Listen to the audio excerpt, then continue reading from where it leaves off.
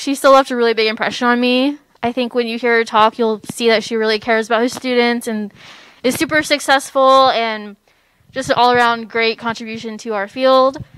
So she is currently the Vice Dean of New Initiatives at the School of Engineering at University of Southern California, or USC.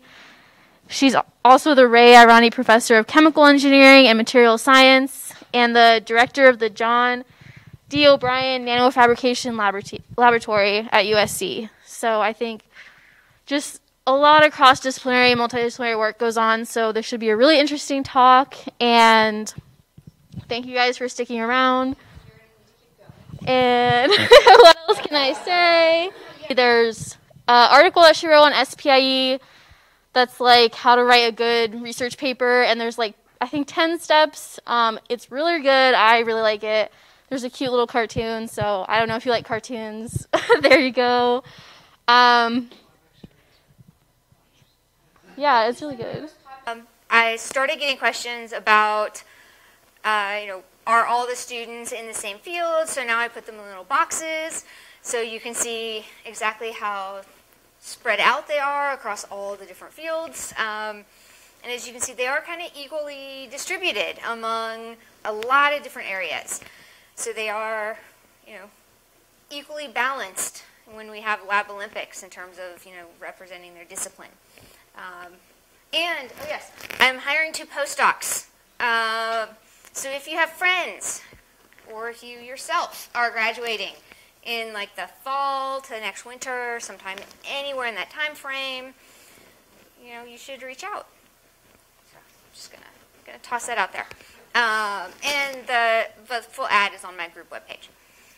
So our group, we kind of work in a lot of different areas, but the big picture is we work on developing new types of materials that we then use in new types of integrated on-chip optics like waveguides and resonators, and then some of those devices matriculate all the way into becoming larger scale systems. And then obviously we also will take some of our materials and actually use them directly as like imaging agents or to make dynamic materials that we can use in imaging systems. But for the most part, it's a lot of integrated optics and like optical materials for integrated optics, which is why there's the chemists and the physicists and the electrical engineers, because they all work nicely together most of the time. Everybody, just so you know, everybody coming back from COVID, if it seems like a little bumpy, it's because people have forgotten how to work together. So it's not you. It's really everybody's forgotten how to work together. So we all need to start doing that more. Okay, so today I'm going to talk about some of the resonator work we've done, why the type of resonator we use are particularly useful for looking at surface interactions, and then how we're modifying the surface to actually make active devices out of a silica device, which is normally more of a passive type device. And seeing as I know it's 5 p.m., if you have questions as I'm going along, you should please, please, please interrupt me and ask. I would rather not make it to the end, but actually get questions from all of you instead of, just barreling through and having all of you fall asleep. Although you probably had lots of coffee and muffins at this point. Yes, raise your hand. Just go for it. Or shout out, but really honestly, go for it. Okay, so we work on whispering gallery mode optical cavities, which were named after the acoustic phenomena. So you have a orbiting optical wave as opposed to an acoustic wave. They were first demonstrated in the suspended oil droplets. The reason why they were actually possible in these suspended oil droplets was because of the optical trap. So Ashkin and Chu in the 80s. So once the optical trap was created, then the suspended optical drops were possible, and then optical whispering gallery modes were able to be demonstrated. So it's kind of an example of how one discovery and innovation leads to many, many, many other discoveries in completely different fields. But once a lot of discoveries had been made in this suspended droplet, engineers started looking around for ways to make something that's a little bit more stable. Because droplets, you can't really integrate onto a chip. And so kind of the first baby step was to move into a silica device, and that's where the silica microsphere cavity came about. So to make a silica microsphere, you just take some optical fiber, melt the end of it with a flame or a CO2 laser, and you end up with a silica microsphere. And at least that's solid state. You know, you can wave it around. It doesn't evaporate in the sun. But you know, it's made out of silica, and that has its own limitations in terms of operating wavelength, in terms of diameter. And so in the last 20 years or so, there have been just a huge growth of possible material systems, fabrication technologies that have enabled the same kind of concept of a ring type or circular type resonant cavity, but made out of a lot of different materials. And as you make them out of new material systems, then that opens up the door to a whole host of wavelengths, from the UV all the way to the mid-IR. So depending on what wavelength you want, that kind of dictates your material. But then also, even within a given wavelength, if you look at using silicon versus lithium niobate, with lithium niobate you can get some triggerability, let's say, whereas silicon is a little bit harder. So just having all of these different options now, you have this, you know, great toolkit to play with. And as a result, you know, these devices have been used in a lot of different applications. They've been used in telecom, diagnostics, quantum, nonlinear optics, so a lot of different places. And one reason why I think they're so much fun is because first, you start off with just this very, very, very simple way to tell if you have a good device or not. So, you know, when you have your device and you do your first measurement, you can quickly say, I'm going to keep moving forward down this measurement path, or I'm just going to put it in the garbage. And that was actually one of my deciding factors when choosing to do a PhD in a field, is I wanted to be able to have that quick feedback. Like, should I keep doing this, or should this device go in the garbage? And I wanted that turnaround time to be like days, not months or years. And so for these devices, the first kind of metric is something called the quality factor, or Q. And you measure the Q by simply measuring the line width of the cavity, and that's at delta lambda. And you put the resonant wavelength divided by that full width half max, or delta lambda. There are other ways that you can measure the quality factor. And the other most common is to do something called a ring down, or cavity ring down measurement. In a ring down measurement, you put in kind of like a single pulse of light, and then you measure how long it takes for that light to decay or ring down out of the cavity. There are kind of two limitations to both measurements, to both measurement approaches. So with a ring down method, that ring down time, or that photon decay time out of the cavity, needs to be long enough that you can actually record it on an oscilloscope. So if your cavity quality factor or photon storage time in the cavity is too short, you can't actually measure it. So if you have a low Q, like a poor Q, then you actually can't do ring down, right? Or it's extremely technically challenging to do ring down. And there's really no point, because you can do a line width measurement. On the other hand, if your cavity Q is exceptionally high, and by exceptionally high I mean like a billion, then in order to actually measure or resolve that cavity line width, your probe laser that's actually doing the measurement needs to be narrower than the line width of your resonant cavity. And now you're talking, you need an ultra, ultra, ultra narrow line width tunable laser, and they actually kind of sort of don't exist. So that's when cavity ring down comes into play. Fibers to send the light in and then measure what comes out? So right now I'm talking in broad strokes. I use tapered fibers. That is very true. But for these two types of methods, you don't necessarily have to use tapered fibers. Why else would you measure the Q? So, for example, if you're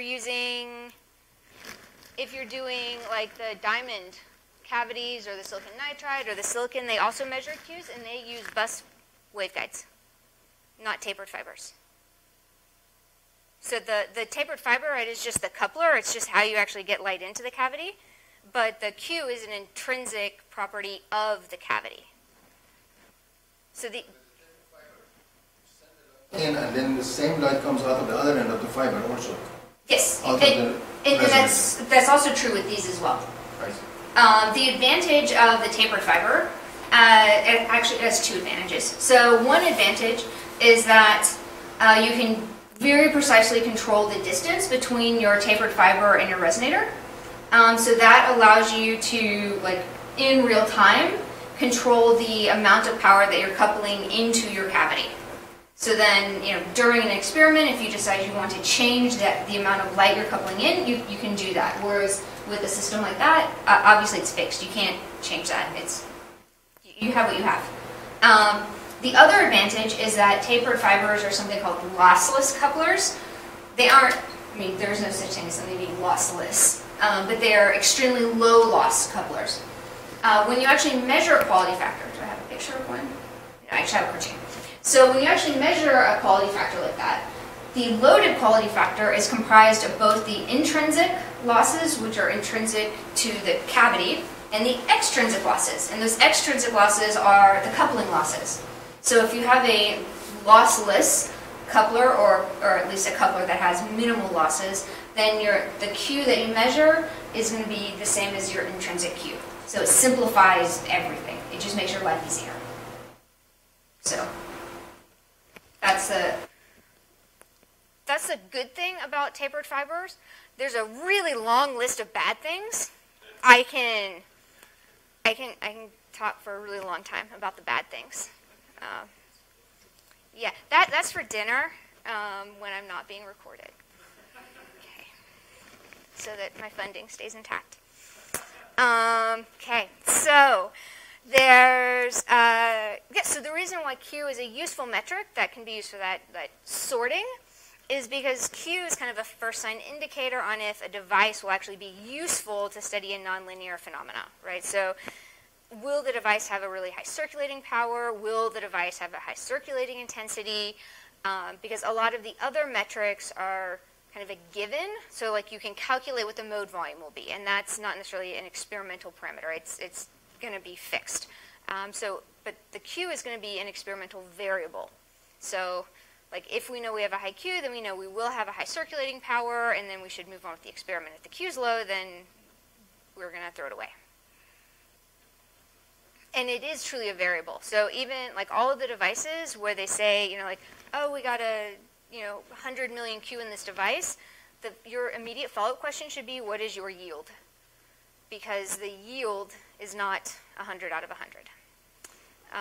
Okay, but all of these general types of structures, like rings, toroids, spheres, and disks, have all gotten above 100 million Q. But note, I don't have any material systems listed.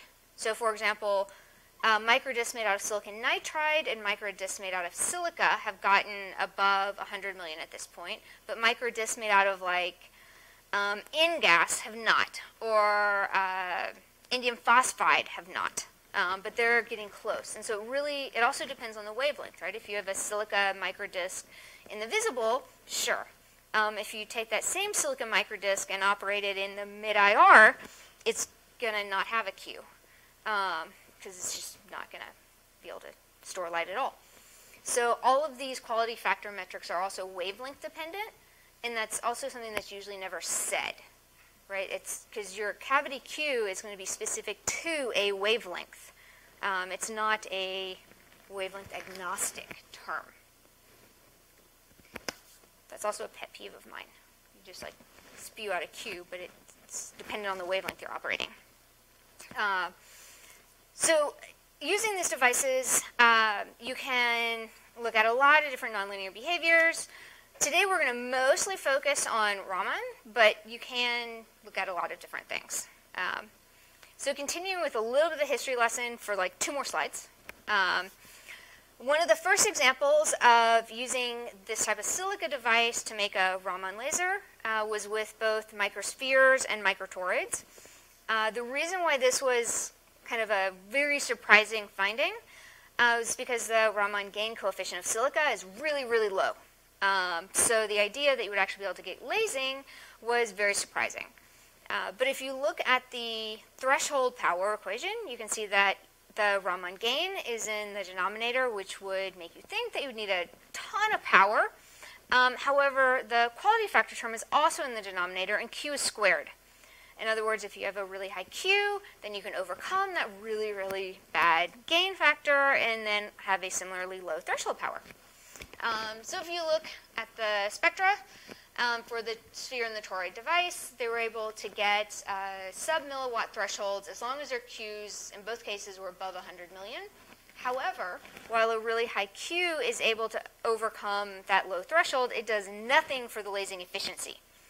So the lasing efficiency for both of these devices and like all devices of this ilk are in the sub 10% range.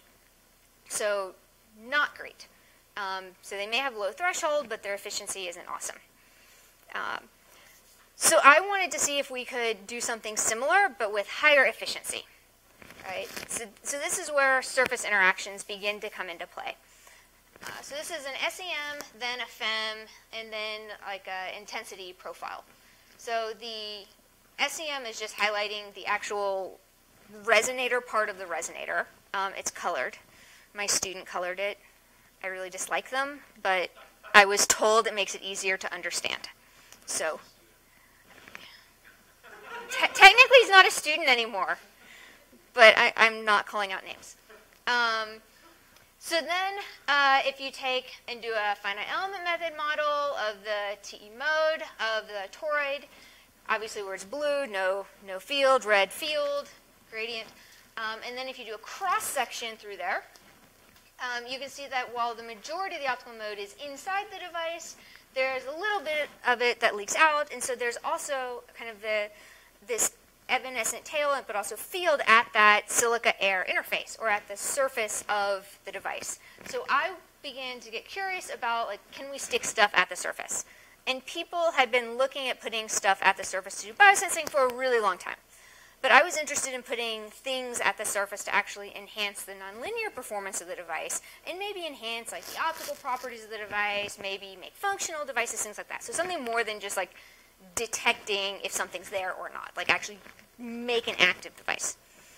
So one of the first kind of proof of concepts that we decided to explore was to see if we could take this normal silica device and make a little monolayer of like crystalline material on the surface, right? Because Raman is a vibrational phenomena, and it gets its, in crystalline material, it gets its efficiency from having the optical mode interacting with a structured material that has a fixed vibrational order, and because silica is amorphous, there is no order, and therefore the Raman gain is poor. But if we could create some sort of scaffold on the surface that had structure, then maybe we could bump up the Raman gain. And so we decided to try to do this using surface chemistry, and we created a monolayer on the surface that was anchored to the surface and that would have structure. And we did this by using a simple silane chemistry on the surface of the device. And we actually looked at three, and I have to say this, even though none of you are chemists, but this is a cartoon. These are cartoons. I can't make it any more cartoony than I did, but they're cartoons. Okay, just cartoon. Okay, so the first one on the left is kind of the normal silica surface. So normal silica surface presents hydroxyl groups to the environment. They have random angle orientation. It's a disordered surface. So the first surface chemistry that we explored was to replace the hydroxyl groups with using a silane chemistry with a single methyl group, while also forming a monolayer of Si-OSI bonds. And I can walk with this. Okay. And this bond, this Si-OSI bond, is the same bond that's actually found inside our device. So all we're doing is creating a organized monolayer that mimics inside, except it actually has a permanent structure. And then we use the exact same chemical here that we use here, except this one had two methyl groups on it. So the reason why this was exciting and interesting is because first, Raman is a polarization-dependent behavior, and this vibrational angle is 120 degrees. It's fixed. So then depending on if we were exciting with the TE mode or the TM mode, we should actually be able to see a difference in magnitude of that emission signal, theoretically, if the stars aligned. So we decided to look at those three situations. So the first one, which is the control, and then the two different surface chemistries, because we were curious if having the thing dangling off would do something, and also if the density of sites would change. So this is just an overview of the chemistry for anyone who's super excited about the chemistry. It's actually a very simple chemistry. One question I get a lot is, why don't we get multiple layers? So this is a self-quenching chemistry. So if you look, the chlorine group interacts with the hydroxyl group, it pops off, and then you end up with the monolayer. The chlorine group does not interact with the methyl group. There is no reaction there. So you can't get multiple layers. As my friend's 13-year-old son says, it's not a thing. So that's, it's not a thing. I did not invent this chemistry. This chemistry was invented like early last century. I just want to, so don't question the chemistry, because it's not me. So how we characterize them? Oh, tapered fiber. I did have one in here. Okay, so we actually did all these measurements at 3 different laser wavelengths. I'm going to show the 765 ones, simply because they allow a lot of different things to be talked about. But we also did 1300 and 1550. We had our tunable laser go through a polarization controller, which then went into tapered fiber, which coupled light into and out of the resonator. From there, it went into a 90-10 splitter, where 90% of the power went into the OSA and 10% went into the oscilloscope. We actually don't have an oscilloscope that looks like that. We use PCI cards, which are in the computer. But showing a computer isn't nearly as visually compelling. And then, obviously, the laser is controlled by the computer and all of that. So we also looked at 2 different device diameters. So we looked at a device diameter that was 53 microns and 83 microns, plus or minus a micron or so. The reason why we looked at 2 different device diameters is because circulating power is dependent on device size. So it was important to look at 2 different device diameters to make sure that the effect we were seeing wasn't simply because of the device. It was actually because of that surface chemistry. So we wanted to do it at 2 different device sizes so we could tease out that effect as well. And we did all of our measurements in triplicate. So I also have like an entire bio side of my lab. So whenever we do something, we just do it in triplicate, because that's like the protocol in the lab. So we have some lab protocols that are like, everything has to be done this way. And for the biologists, they're like, oh, okay, that makes sense. And then there's some optics things that we do that the biologists are like, this is not fair to us. Because they're engineering things that make total sense, and it does not make sense for them, and they get very mad. But in the end, it's fine. Everybody does the same thing. So we looked at the different polarizations as well. And the color scheme throughout all the rest of the graphs are going to remain the same. So the gray and the black are the normal device. The blue ones are the methyl-coated, and the red ones are the dimethyl-coated. So the main point of this figure is simply that the Q didn't really change with the surface coating or with the polarization, which was kind of our goal. And it's a very boring graph, but it's kind of, that's the point. So then we looked at actually generating Raman with the devices. And this is just one set of 3 spectra, one from each device, at 1 polarization. The reason why the pump wavelengths are a little bit different is because each cavity has a slightly different resonant wavelength. So the pump has to align with the resonant wavelength, so it's slightly different. Because the pump is different, the emission is different. So really what you care about is what the shift is, what the Stokes shift is between the pump and the emission. But then again, what we care about really is the threshold, the efficiency, reproducibility, and is there actually size dependence. So starting with the Stokes shift. So if we look at all of our devices, the Stokes shift is between 12 to 15 terahertz, which aligns with that SiO-Si vibrational bond. So that emission line that we're seeing there is in fact due to that vibrational bond. So that kind of checks that box. And that, of course, should be independent of all the other variables we're talking about, and it is. I also plotted in wave number, just the chemistry wave number. Then we looked at lasing efficiency. The lasing efficiency for our hydroxyl-coated devices, the threshold power and efficiency, kind of aligned with everybody else on the planet who'd ever done the same type of measurement before. But again, it's a control, it's a good sanity check. For this particular data set, I think these were in like the 6% efficiencies, but there's another graph that has all the data. But you can see there's really no difference in that slope for either polarization.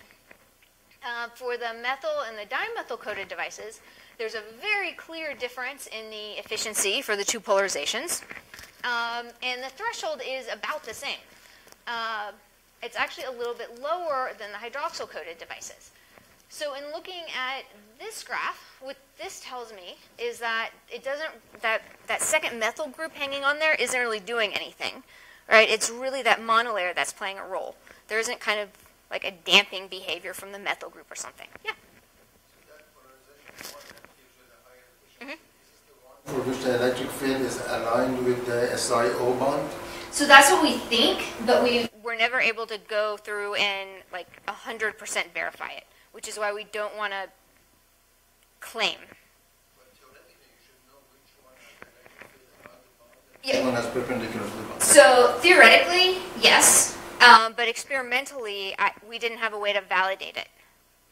So theoretically, I can say that, right? Just like theoretically, I know that the reason why there's, I think I have it. Yeah, so theoretically, the difference between the two efficiencies is about 3 to 1, and that agrees with that. If we go all the way back here, it agrees with this 3x between, right? So it agrees with that 3x difference based on those two polarizations. So the theory tells me that exactly what you're saying, the parallel versus perpendicular excitation. It's going to silicon and oxygen. Yes. Is that what's happening? Yeah. But I have no way of experimentally verifying that that is the exact mode that's doing that. It wouldn't make sense for it to be otherwise, but yes, exactly. I know which way the electric field is oriented, but I did not controllably place. So I'm a very careful person with my claims. I'm sorry.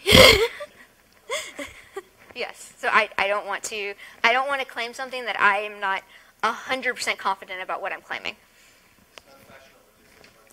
Yeah. Yeah, it is very not fashionable. Yeah, it is very not fashionable. But I also sleep well at night. So there's that.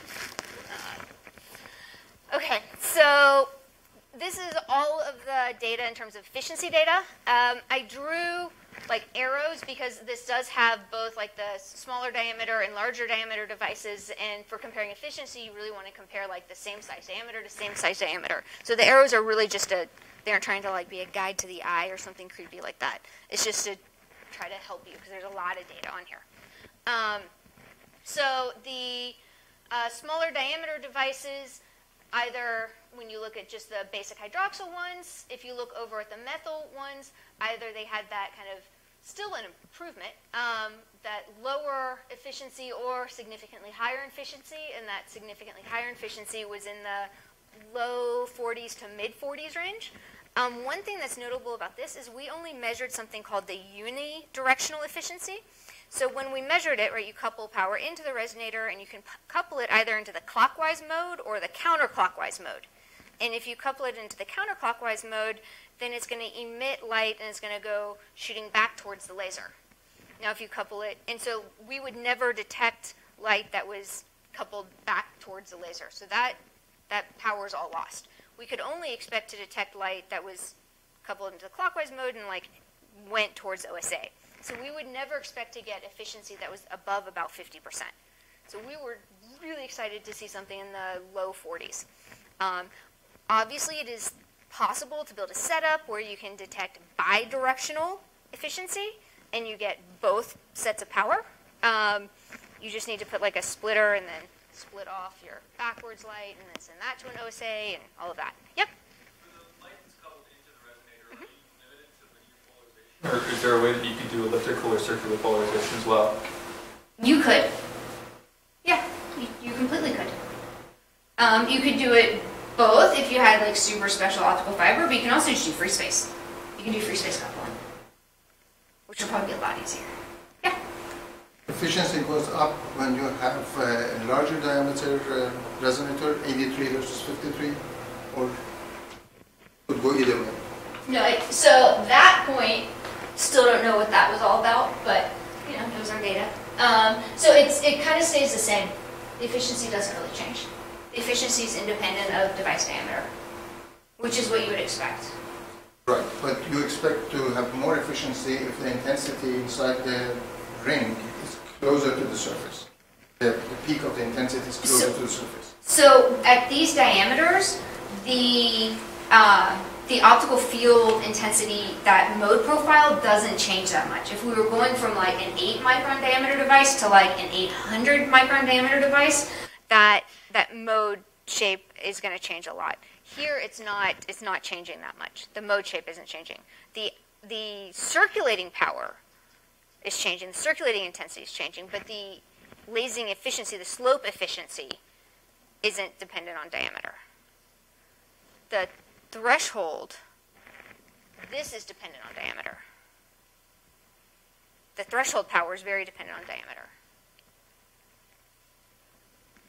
So the circulating power at the smaller diameter, larger diameter, smaller diameter, larger diameter. Yep. Would it be possible to, on the topic of like optical fields, or like the optical modes inside the whiskering gallery mode resonator, would it be possible to like submerge it in like a fluid? Yep. To put the field closer to the monolayer? Yep. Yeah.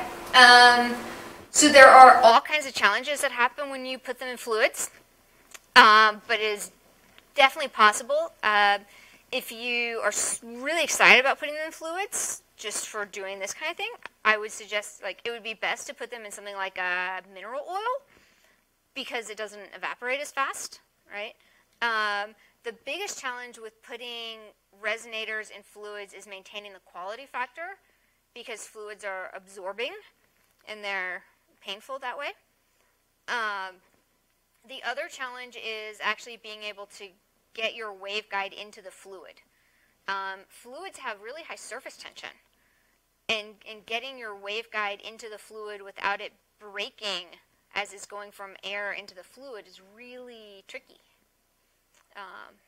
So that's kind of the other challenge. It is totally possible. So then we also begin to notice with the increased efficiency that we also begin to see anti-Stokes emissions.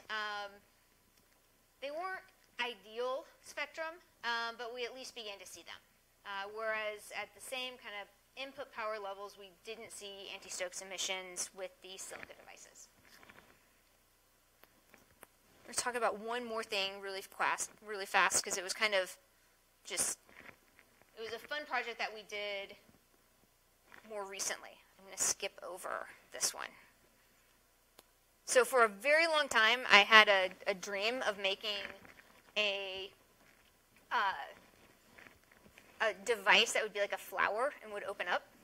And it would like optically open up, right? So it would be a device, and then you would shoot light into it, and then it would get larger, and then because it had a diameter change, then the resonant wavelength would move, but then you could shoot a different wavelength of light, and then it would collapse, and then the resonant wavelength would go back, and you could do this over and over again. So in my mind, I had this like vision of how this would work.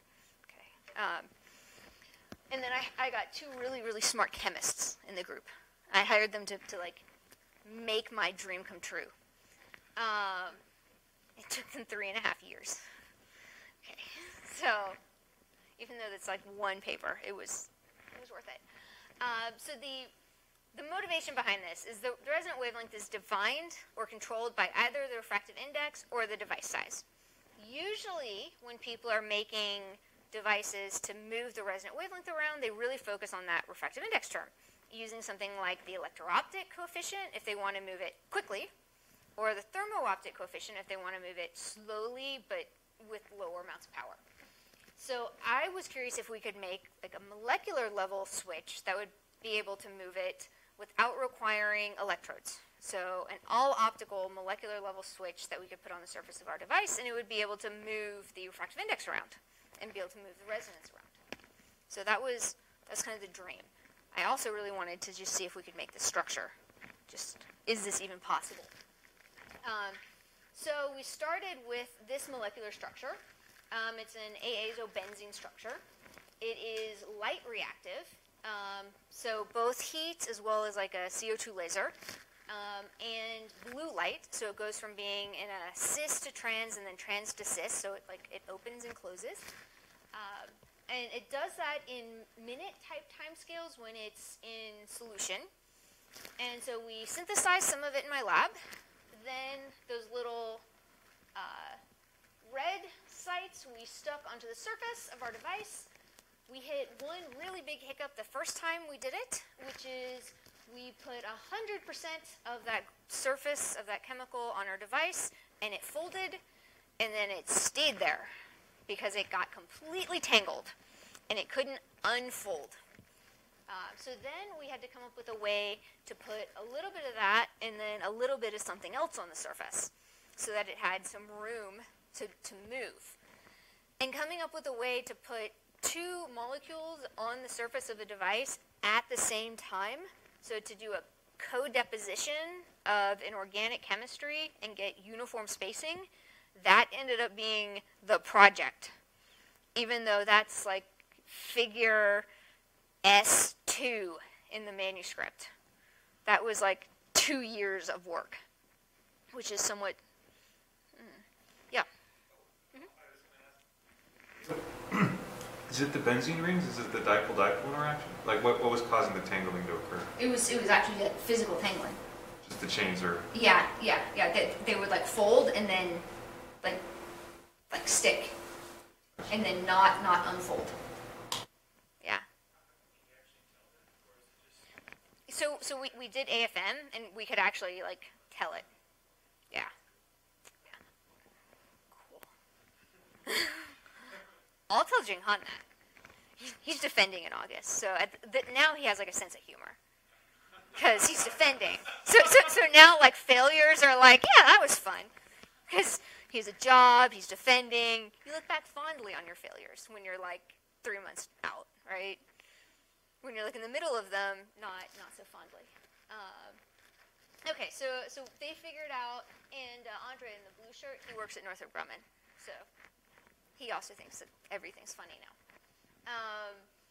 So they figured out a way to deposit two things at the same time, and the other trick was actually adding in that benzene group with the chlorine to like add like a little bit of elevation to further add spacing. So not just lateral spacing, but vertical spacing as well.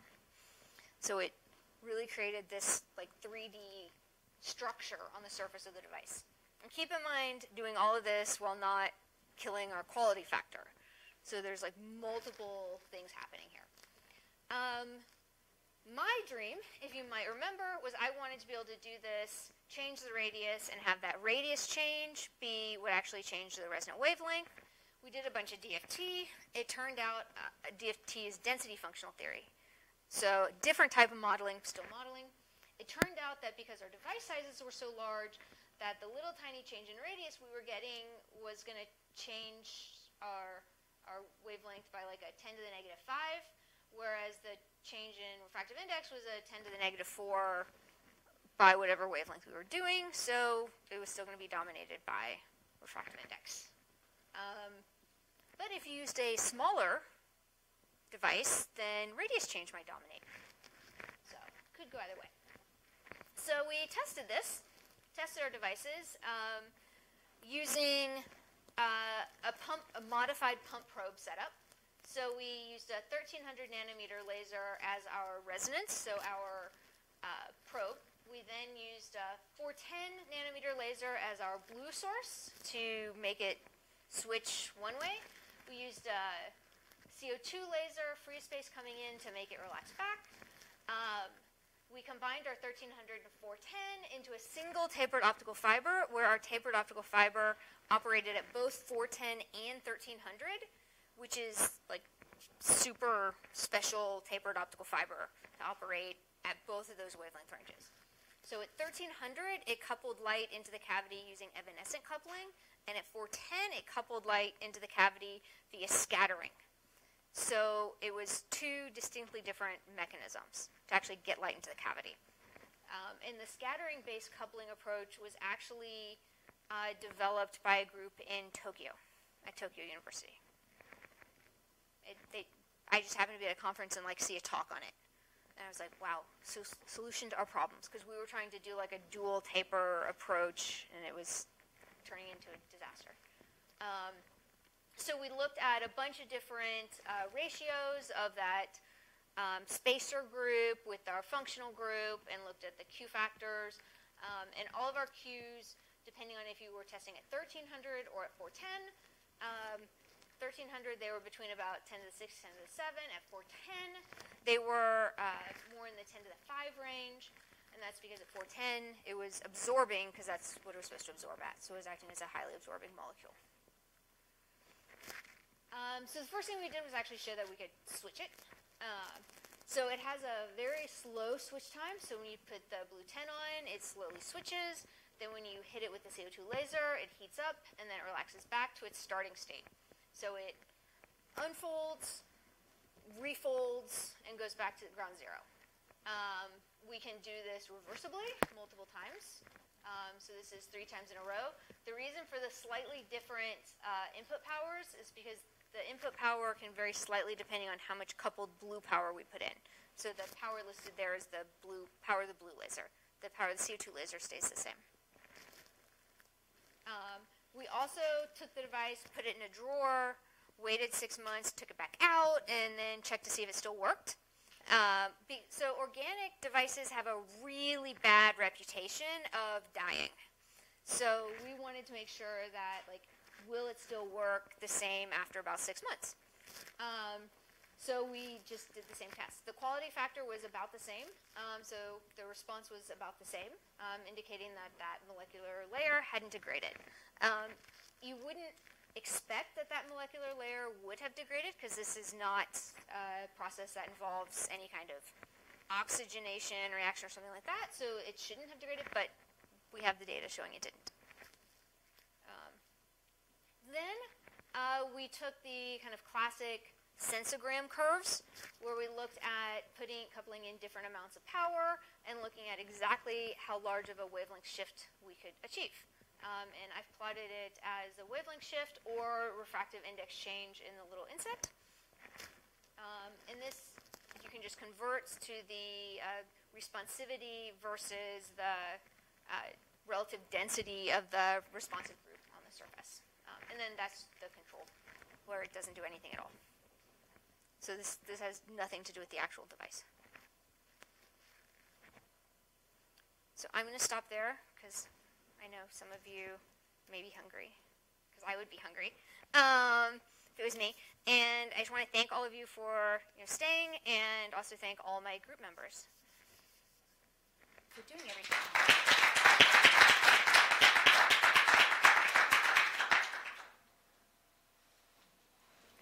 Any questions? Yeah? You said that blue light, 410 nanometer, couldn't be coupled into the waveguide because the gap is too large for that wavelength? Yeah, so when you make a tapered optical fiber, it's you optimize it for the wavelength that you're going to couple light into. Right? So the diameter is dependent on that wavelength, because the tapered optical fiber is basically an evanescent coupler, so the diameter needs to be smaller than the wavelength of light you're using. So if your tapered optical fiber is designed for 1300 nanometers, then the diameter of your tapered fiber is going to be somewhere around a micron. But if your tapered fibers are around a micron, then 410 light isn't going to form an evanescent field. It's going to be fully confined.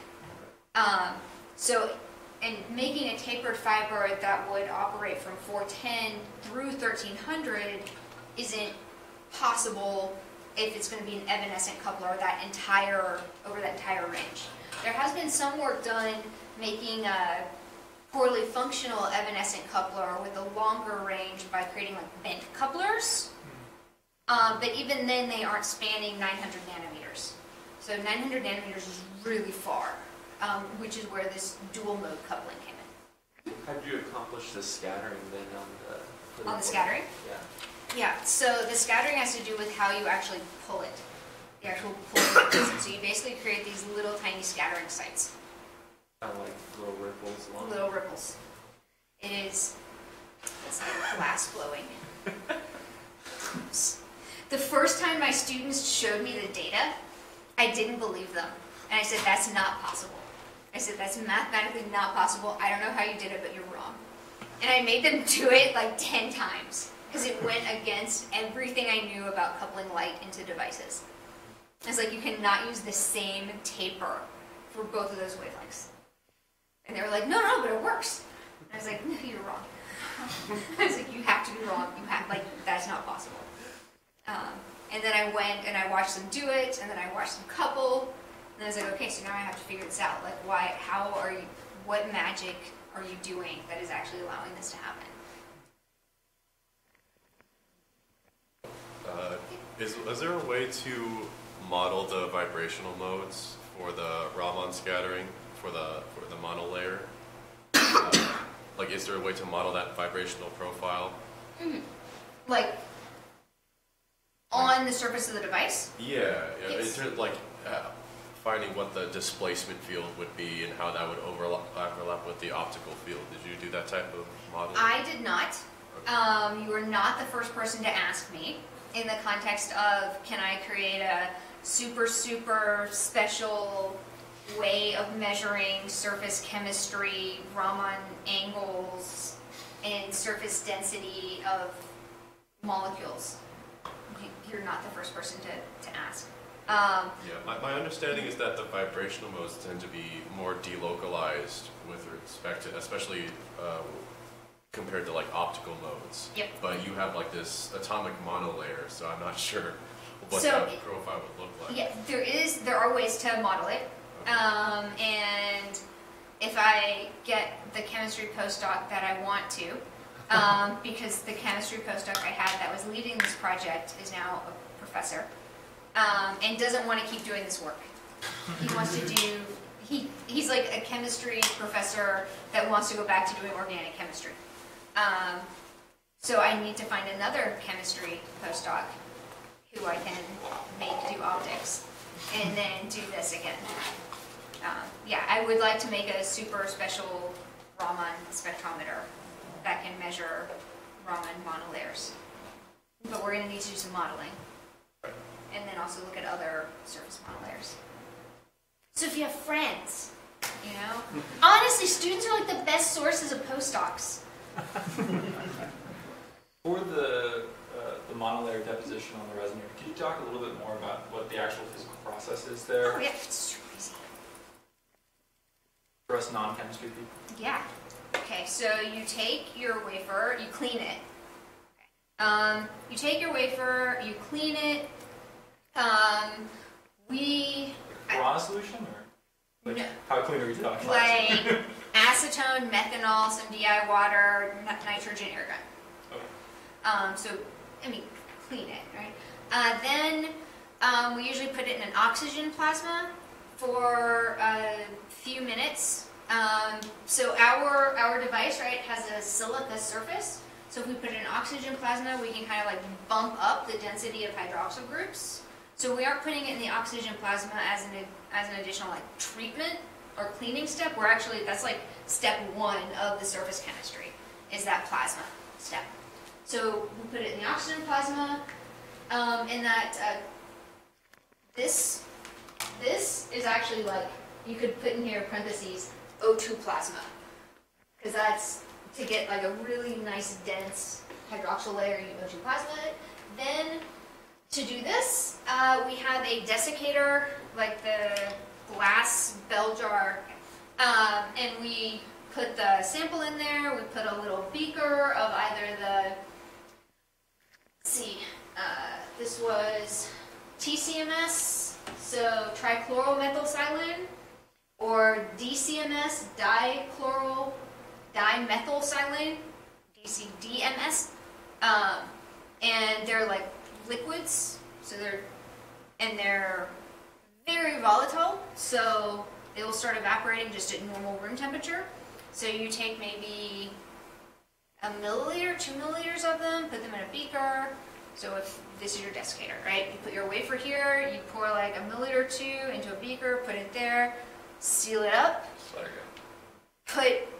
pull a vacuum on it, fill the bell jar, wait 20 minutes, I think they settle in 20 minutes, and then pull a vacuum out, and then pull everything out. Do the whole thing in a fume pipe. Safety first. Okay. Does that group have any sort of polarizability that you could try to leverage so that in that desiccation process you can know something more about the orientation of that bond once it fuses to the surface? So, for this group, no. We did also do it a similar. Oh, hold on, I think it's hidden. I have XPS data. So I also talk about this work, but to chemists, and they like to see XPS data. Did you say who likes XPS data? I said I do. Oh, okay. Where is it? Should have been like right here.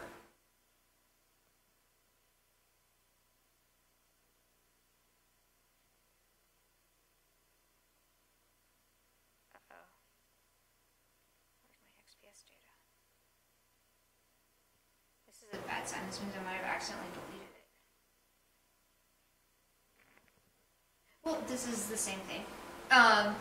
So with this device, instead of using that trichloral, right, which just has a methyl group on there, we use this molecular structure, which has chlorine, and then we attach this larger molecule. And so this molecular structure has a polarizability moment to it. And in the XPS data, we were able to actually detect that. But it still doesn't really give us any sense of like orientation with respect to the optical field.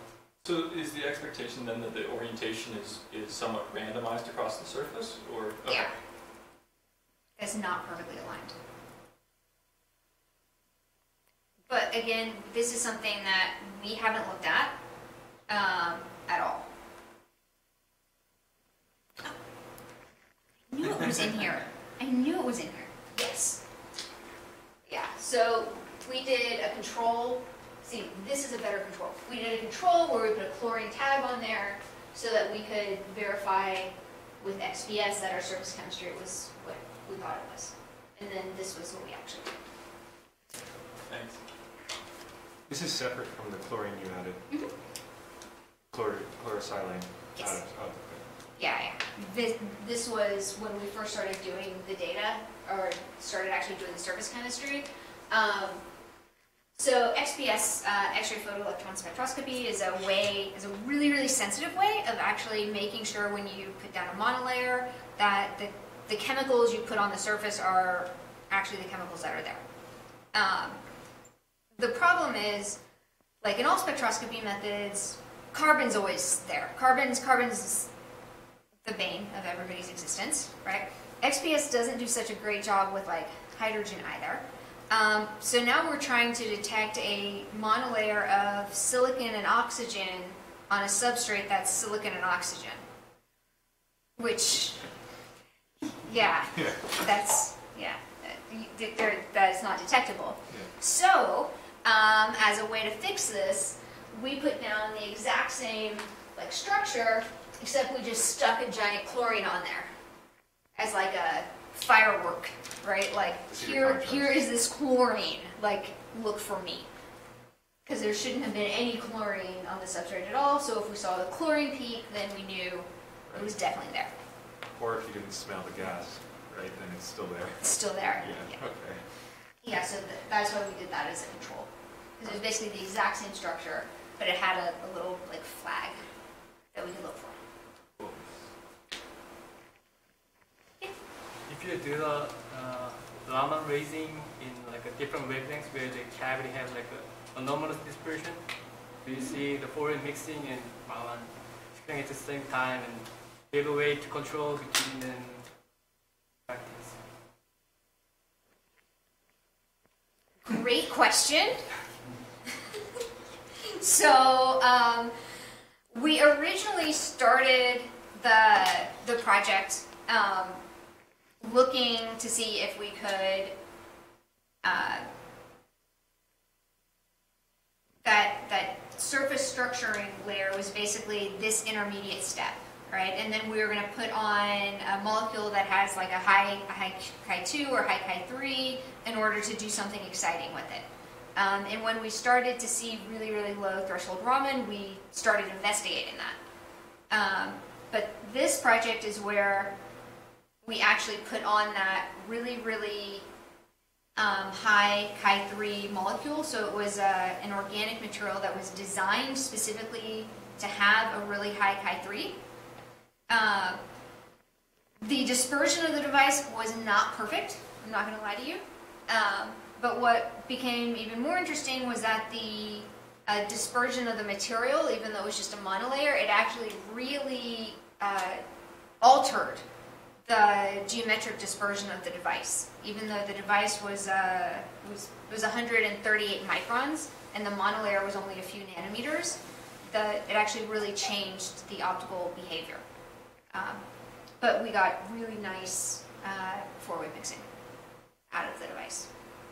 And then we also got really clean, super low threshold signal idler generation. And we've now sent these to some of our friends at Information Sciences Institute, which is like a USC institute, and they showed that the photon pairs are correlated.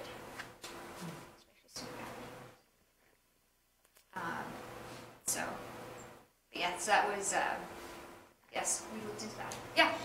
So if you, in the the Raman lasing experiment, do you always see the Raman kind of dominate than for mixing?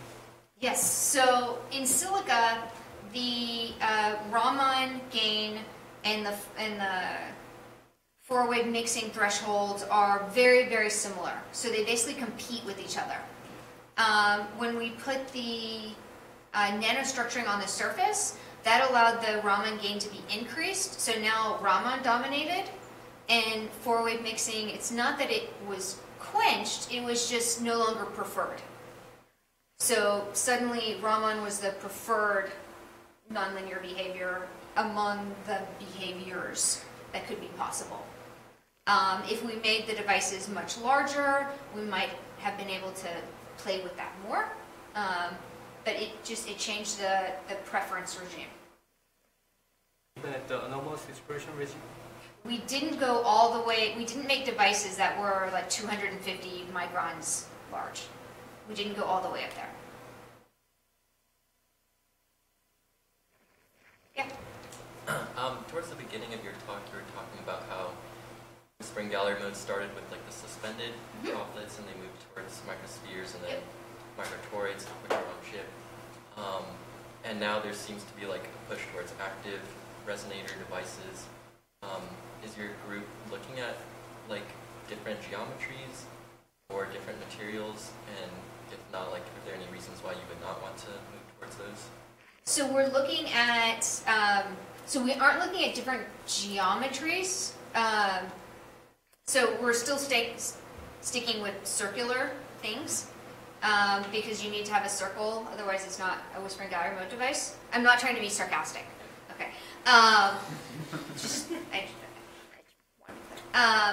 So we're sticking with rings. We are looking at silicon oxynitride devices, silicon nitride devices. We've published on silicon oxynitride devices too. So that's like not a shock. But we're looking at silicon oxynitride, silicon nitride. I really like the research space of being able to leverage a lot of the advances in the chemistry world that were funded through the NSF Materials Genome Initiative, which is like the chemistry version of the Human Genome Initiative. But there's a lot of science, like basic science, chemistry research that hasn't moved out of the chemistry lab. And I think that's a really huge untapped area of potential. And it's just like waiting there for somebody to actually use all of this knowledge to do something with it. So I view a silicon nitride microring as a board that I can paint on. So it's a really good platform. It's pretty well characterized. They're pretty easy to make. And I can add function to them and have a really nice like toy system to play with. We're also looking at different types of couplers, like on-off chip couplers, gradient couplers, things like that. But I'm not necessarily super excited about going into like indium phosphide or aluminum nitride or any of those types of material systems. There's still a lot of like material growth that has to get sorted out, and I don't want to build an MOCVD system. So I love people who have them, if anyone in here is doing it, but I know my skill set, and MOCVD is not in my skill set. So I hope that answers the question. So with that, I think let's thank our speaker, and I also have a